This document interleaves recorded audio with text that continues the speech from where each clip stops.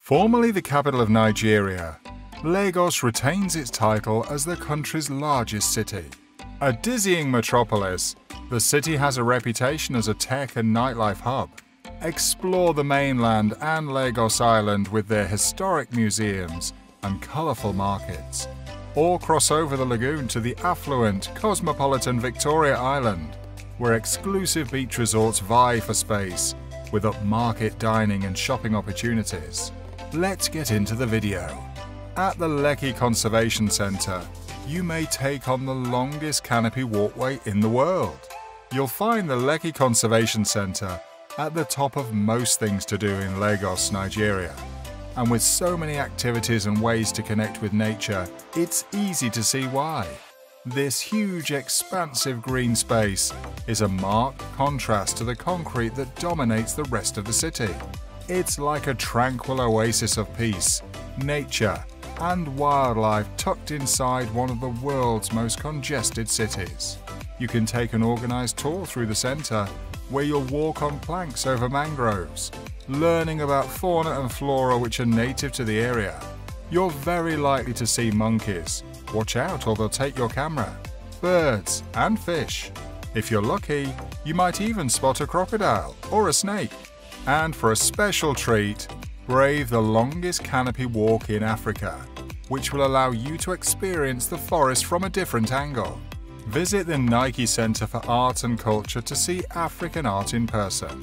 Founded by the legendary Nike Monica Okunde, the Lagos outpost of the Nike Art Center is something akin to an art gallery, an artist retreat and workshop, and home rolled into one. Inside you'll find Nigerian artists, sculptors, and craftsmen honing their skills. Several levels filled to the brim with one of the largest collections of African art on the continent, and if you're lucky, even Nike herself. There's no cost to enter, making it a great fun but free thing to do in Lagos, Nigeria. But you'll have the opportunity to make a purchase should something catch your eye. Visit Eep Mangroves for a nature adventure. Tired of the chaos of Lagos and need a bit of a break? Take a day trip to the nearby Eep Mangroves. There you'll find a smaller Yoruba community, very different than Lagos, including a fascinating fish market you can pursue. But the highlight of any day trip from Lagos to Eep is definitely going to be taking a small boat or canoeing through the mangroves, where you'll get a taste of Nigerian nature. Just watch out for the crocodiles. Check out Tarkwa's Bay's surf. Nigeria may not be known for its surfing culture, but Tarkwa Bay is starting to put it on the map, as even some of the pros are starting to flock to this hidden but increasingly popular surfing gem. As it's located on a small artificial island, Tarkwa is only accessible by a 30-minute boat or water taxi from Victoria Island. Don't pack your board? That's cool. It's still a fun beach, you can rent a chair, and a worthwhile place to visit in Lagos. Plus, watching the surfers at work is always a great thing to do. Visit the Makoko Floating Village. Just outside of the flashy wealth of Lagos Island, you'll find the severely economically challenged community of Makoko, which is by some definitions the largest floating slum in the world. Definitely the most eye-opening thing to do in Lagos. You'll witness a hugely marginalized but remarkably resilient community that subsists off the ocean and its own willpower. A visit to the Makoko Floating Village requires some preparation to be sure you're interacting with the community in a way that is respectful and not voyeuristic. To that end, it's best to go with a local tour guide, though admittedly that can be a challenge to arrange. Arrange tours on a custom basis, so you can book a tour through them and see not only Makoko, but a few of the other places on this list of things to do in Lagos too. Visit the historic town of Badagry. There's no understanding of West Africa without learning about the tragic history of the slave trade and the havoc colonial slavers wreaked across the region. A trip to the historic town of Badagry is sure to leave you pensive as you explore relics of this unfortunate chapter of Nigerian and world history at the Badagry Black Heritage Museum. Badagry is also a charming town in its own right and is near some decent beaches, so it makes for another worthwhile day trip from Lagos. Watch a concert at the New Africa Shrine. This open-air entertainment centre serves as the next generation of the old Africa Shrine, built by the famous artist cum political activist Fela Kuti in 1970. It showcases some of Fela's artwork and also serves as a sort of community centre.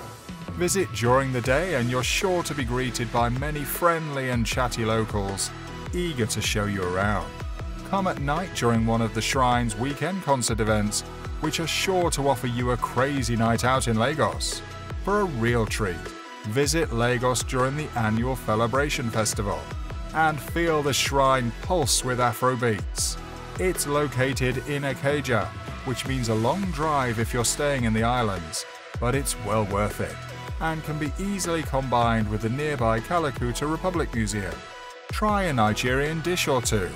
Suya, a spicy skewer typically made of beef, chicken or ram, yes ram, is clearly hugely popular with the locals and a must-try for any carnivorous visitor to Lagos. As my friend Adamola is fond of saying, suya is life. You can find it being hawked by vendors all over the city, but Adamola swears the best suya spot in Lagos is the Glover Court Suya spot.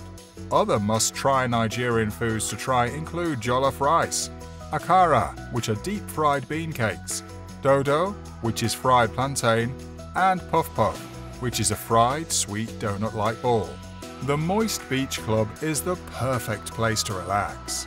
If it's a weekend afternoon in Lagos, there's only one place to be in, the beach. And while there is a multitude of offerings in Lekki and Victoria Island, the newly opened Moist Beach Club is the hottest and most fun place to be in town. Offering a swimming pool just steps from the ocean, plenty of seating in the open-air deck, and summer vibes all year round.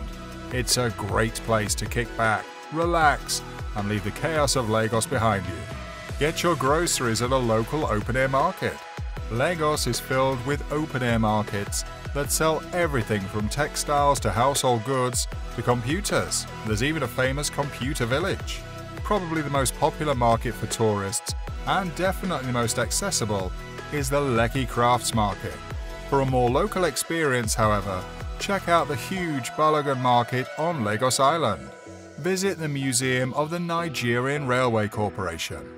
Learn about the fascinating history of Nigeria's agricultural and industrial economy during the colonial period by visiting the Nigerian Railway Corporation Museum.